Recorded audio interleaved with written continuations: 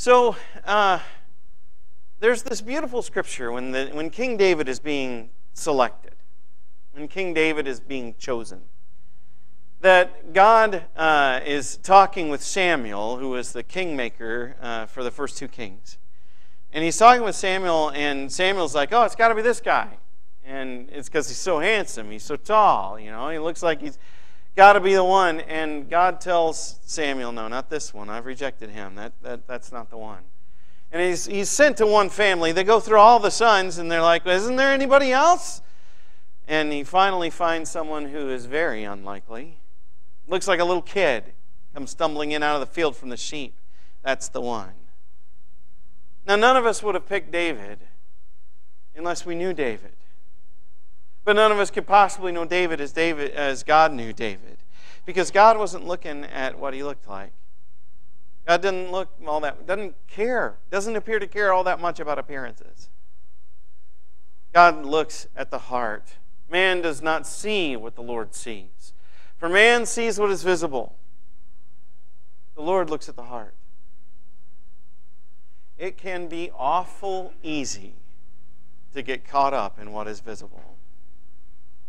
During the staff meeting this week, I told Kylie and Lloyd, who were meeting with us, we pray. By the way, if you've got a prayer request you wrote down, we'll pray over that. We're a praying church, got a praying staff, praying eldership. Anyway, we meet to pray and to discuss ministry stuff. And one of the things I ran by them was I was thinking about showing up in ratty jeans and a t-shirt for Christmas, And I decided not to do that.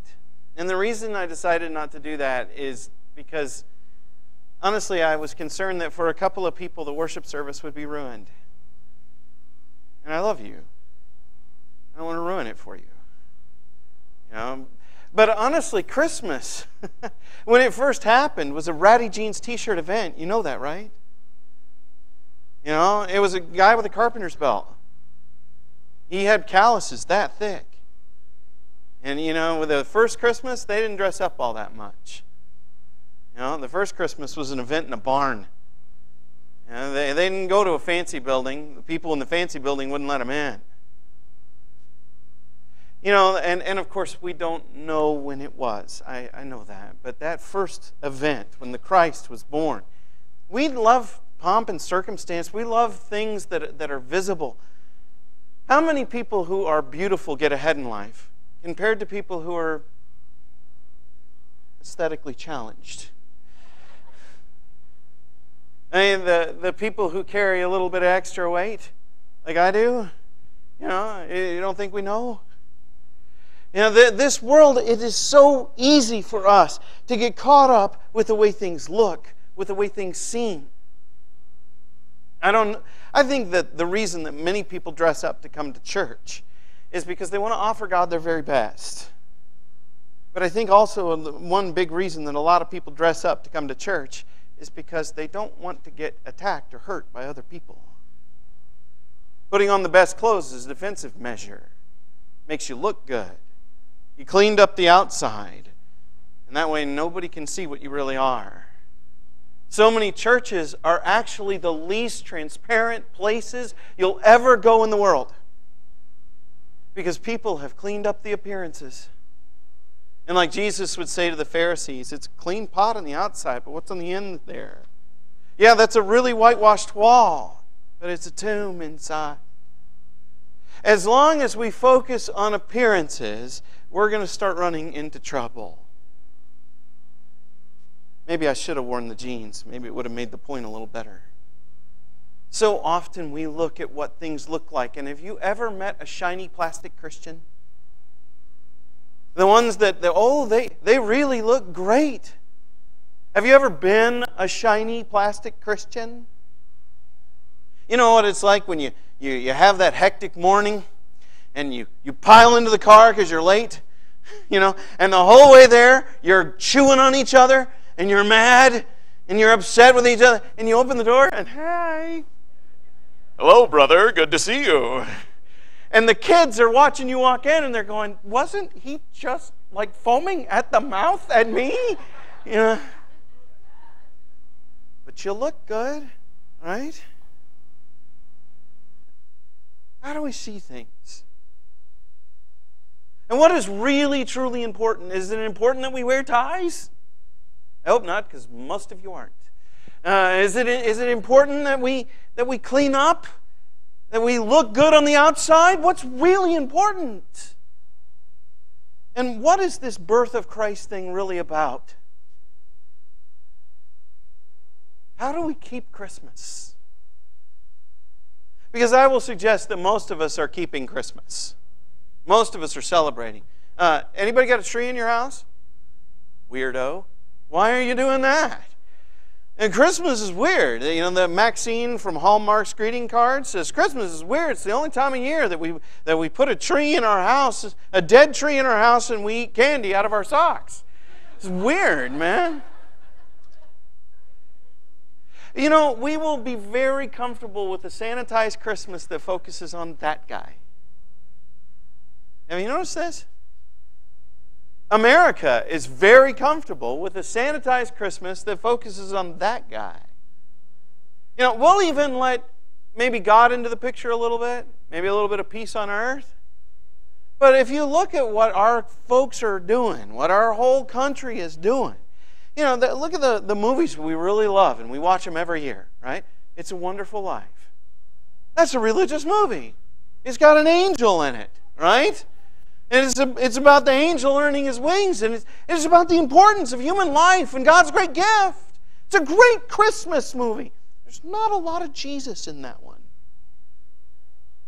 Or how about A Christmas Story? I think that's my favorite, you know, with little Ralphie, you know, and dressed up like this, you know, and you'll shoot your eye out. Are you familiar with A Christmas Story? There is less Jesus in that one than in It's a Wonderful Life. This religious holiday that we're celebrating is increasingly becoming a government holiday. You know, and this has been a cry against it for years and years and years. Keep the reason for the season in mind. And remember Jesus at this time of year. But folks, do you feel it? Is it just me? Does it seem like this guy is supplanting the main reason for this thing? There's something wonderful about thinking about the birth of Jesus Christ. Something amazing happens to us when we set our hearts and our minds there. We transform from people who pay attention to appearances to people who pay attention to the appearance. Let me first begin with what it is that God came to deal with before we start talking about appearances, because there's this wonderful summary. In the book of Titus, a couple of passages, he talks about the appearance of God.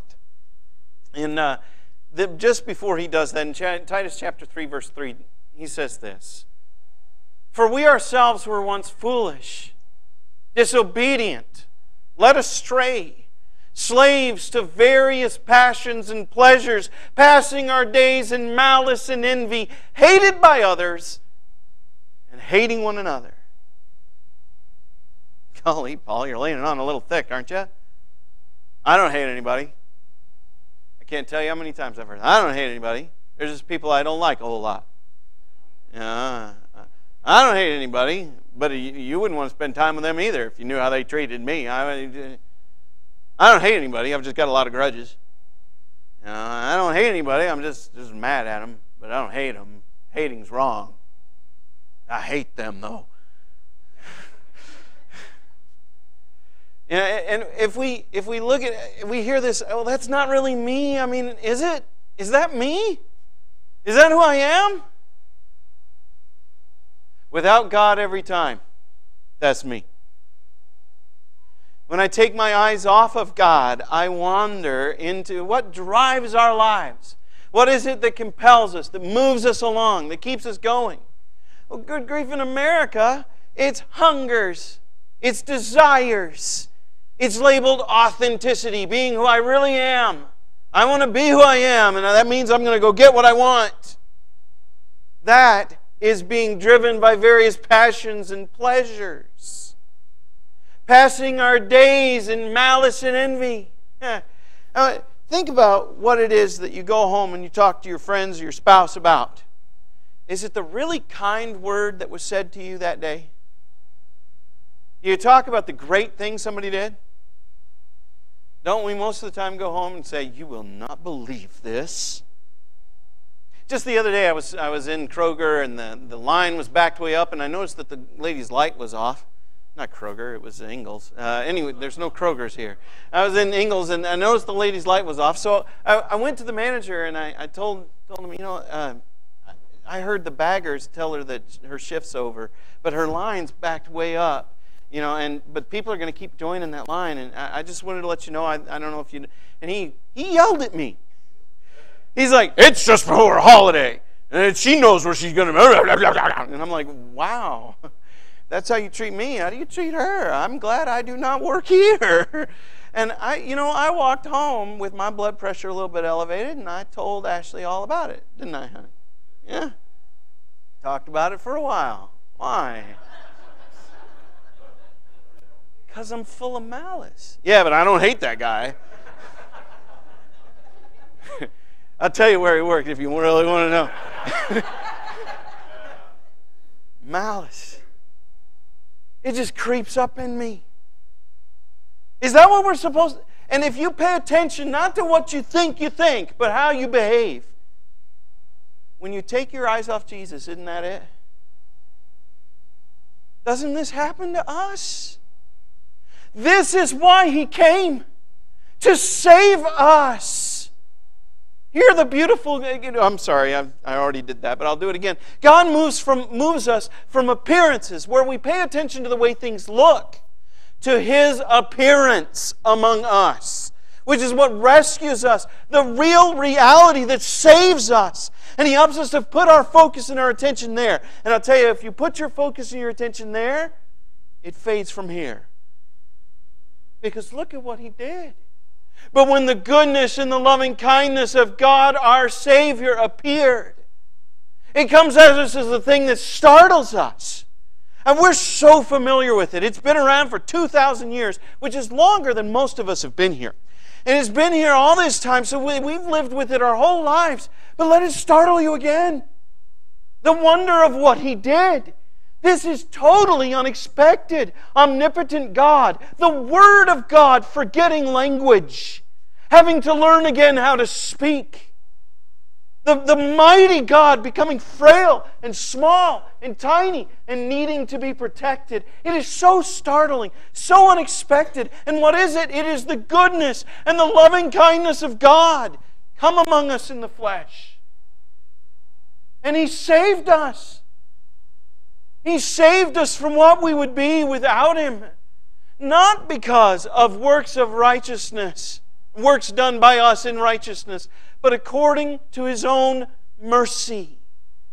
We didn't earn this. We didn't cause this to happen. We didn't deserve this. Hear the gospel. You don't have to. You don't earn God's love, you receive it. You don't earn your salvation, it's given to you. And it comes in the appearance of this babe that comes among us to be our Savior, to be the one who rescues us. It comes all unexpected. Remember what was on that previous slide, all that ugliness. Do you remember this? That's when He came. When we were still wrapped up in that mess. When we would hate Him, and He knew we would, He would use our hatred as the means of our salvation. He knew we would pound the nails in, and that's what He used to save us. He's an amazing God. Setting our hearts upon His appearing helps us to participate in what God is doing in us. When we take our eyes off of appearances, and especially off of our own appearance, to which we pay so much attention. We want things to be just right. We want to be seen just this way. We want to be understood this way. We want to be admired and looked up to and respected. And we want to be adored. We take our eyes off of that and we place it on Him. Suddenly we begin to participate in becoming something that we don't have to generate. That it's done to us. We become participants in what's being done to us. And so instead of organizing and arranging the shelves and get everything looking just right, no, we're transformed from the inside out. It says, for the grace of God has appeared, bringing salvation to all people.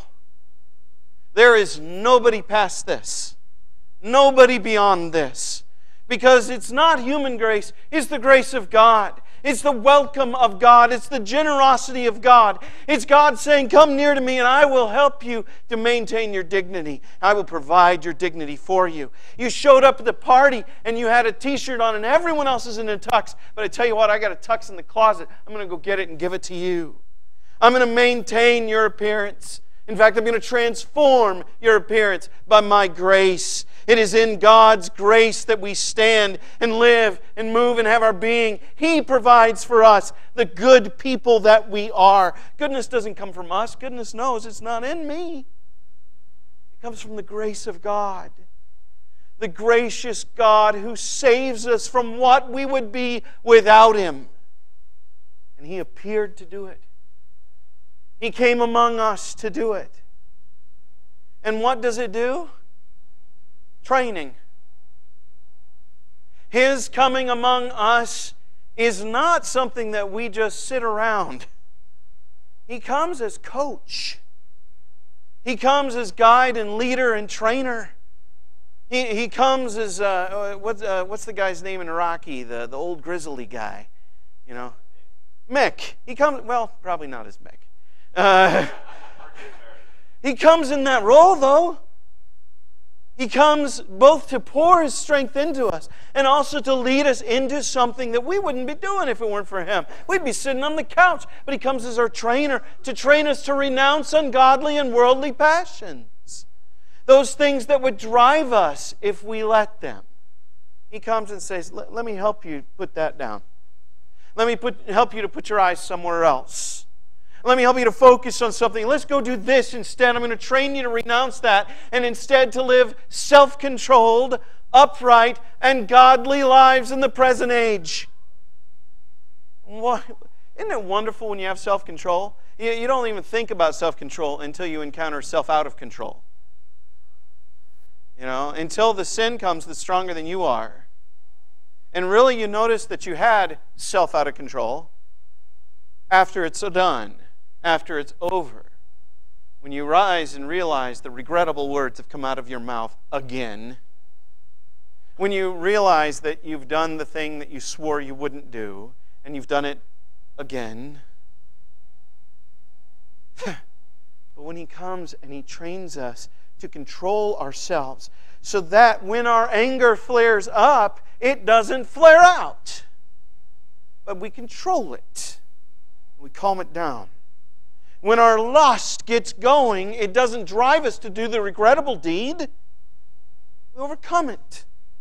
By the training He has provided to us, the strength that He has given to us, we have self-control. We are able at the moment of temptation to say, no, I'm going to go on this way of escape that He's provided for me so that I can live a life that I don't regret. Nobody lives regretting a godly life. Nobody ever says, man, I was so merciful, I can't believe it. I'm so ashamed of my kindness. I cannot stand that. Nobody does that. You don't ever regret a godly life. And in this present age means in the real world in which we live that is full of so much that is not of God.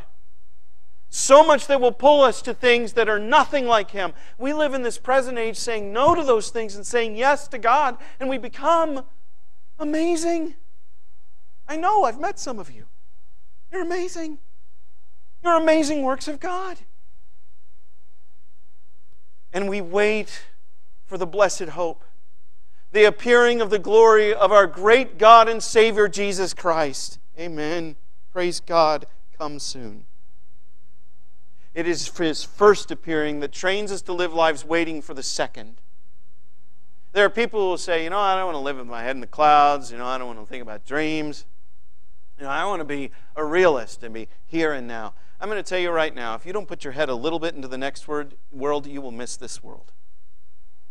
It is only the people who think toward what this world could be who participate in the will be already. When we set our hearts and minds towards what's coming, we begin to live as citizens of that great reality and this messed up one. It's how we do it. And so we live our whole lives marked by this holy waiting, this earnest desire, this yearning for Him to come back, come again. Because even though Jesus, you are doing so much good in me, and I am not what I would be, I am not yet what I will be. And I groan for it. Am I the only one? I long for a time when I will never say a harsh word. I long for a time when I am set free from ungodly hungers. I long for a time when I will be able to forgive what won't be done to me anymore because nobody's doing that anymore. But if it did happen, I'd be able to forgive it right away. I long for that, to be freed from the struggle against sin. And so I live. You may have noticed, in all of my prayers, how do they end? Come soon, Lord Jesus. This is why. Because His glory is coming, and when the glory comes, we share in it. We become it. We also will be glorified by our great God and Savior, Jesus Christ. He has come, and so it sets our hearts aflame, longing for Him to come again. And in the meantime, we live remembering Him. We remember His coming, and we remember what He did. He gave Himself for us. And we immediately think of the cross. I'd tell you, think of the manger as well. You know that before He was born, He had consciousness. Only person that's ever had that. He existed before He lived in the flesh. And He chose to enter that life. Not just any life. He came as a poor man among poor people, among deposed kings. He lived in ruined royalty. He lived in a spoiled existence. He chose, not spoiled like silver spoon in the mouth, I mean spoiled like bad milk. He lived poor, and He lived among the poor. Why? Because He was giving Himself. And everything that He did to give Himself for the sake of our redemption. Because what does our redemption look like? It looks like Him. When we focus our eyes on Him and say, I want to be like that too, we begin to live into and to experience redeemed life. This transformed, wonderful way of life that only comes from Him. And it sets us free from all lawlessness to purify for Himself a people of His own possession. You belong to Him. You belong with Him. He belongs with you. We are His people. He is our God, and He longs to dwell among us. We belong to Him. He bought us at the price of His own blood. Who are zealous. Zealous for what? Religion? Zealous for making sure that everything looks good? Zealous for a good appearance. Zealous for a good appearance in everybody, so if somebody else doesn't have it, you look down on them. Thank you, Jeremy. That's correct. Zealous for good works. And what are good works? Well, most of the time you won't notice you're doing them. Even though you have this zeal, because it's actually a zeal to be a particular kind of person. To be a person who loves. And love will act, period. If it's love, then it does something. Love isn't about having a nice, sweet feeling in our hearts. It's not about paying attention to appearances, despite what Hollywood and every romance novel ever written will tell you. Love is not about that. Love is about loving kindness. It is about doing good works. When you love someone, you're good to them, period. And this is what He came to produce. A people who do good, who speak kindness, who speak encouragement, who feed the hungry, who clothe the naked, who care for the poor, who welcome the stranger. This is the works of love. And as we follow Him, this fire burns within us, looking for the opportunity to do that kind of thing. This is why He came. And the truth is, oh, you can't see it because the font changed to white instead of black. There's a text box there. But the truth is, when you look at His appearance, you tend to stop looking at appearances. When your eyes focus on Jesus Christ, then you start caring about people's hearts, not their genes. You start caring about people and their needs, not whether they're the kind of person who would ruin your reputation if you spent time with them. You start caring about people because that's what He does. As we set our eyes on Jesus Christ and we become attentive to Him, then we become inattentive to other things. It's an interesting reality. You're going to choose to pay attention to one way of using the word appearance. I've done some equivocation here in this sermon. Use the word appearance in two different ways. You're going to pay attention to one appearance and not the other. If you focus your eyes on the way things look, you will miss the appearance of God. If you focus your eyes on the appearance of God, the way things look will not be important to you. What will be important is the way things truly are. And as you see Jesus, then you won't see appearances, you'll see people. And you'll see people who need love just like you do. And that is our salvation. God has appeared among us. He has come among us, and He has saved us, not because of what we've done, but because of the wonder of who He is. Church, let us focus our eyes on Him. He will lead us to become such loving, kind people. And isn't He doing that? You look into your own life today, isn't He doing that? The more attentive you are to Him, is it not true, the better you become? Isn't it wonderful? But if you look into your heart today and you don't see that, you look into your heart today and you see, I'm not very zealous for being good. We want to pray for you. Because following Jesus is the best way of life that there is. And when we focus our eyes on Him, it'll happen to you. If you need the prayers of the church, we'll pray for you. It may be that you came here today with something going on in your heart that has nothing to do with what I've talked to you about, but you need the care and the compassion to your siblings. Well, if you need that, let us know. We want to pray for you. And if you're not a Christian, I've said it several times, there's no better way of life than following Jesus. Follow Him. Today's a good day to start. If you're subject this morning to the invitation of God, won't you come right now while we stand and sing? I am not alone.